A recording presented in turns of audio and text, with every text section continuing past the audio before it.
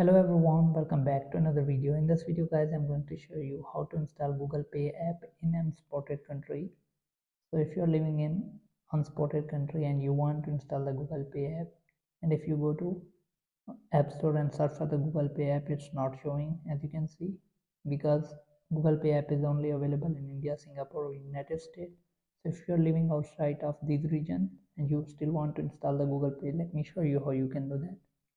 So first of all, go to App Store, and if you search Google Pay app on App Store, you won't find the app if you're living outside of this region. Click on user icon, click on your Apple ID username, then click on country and region.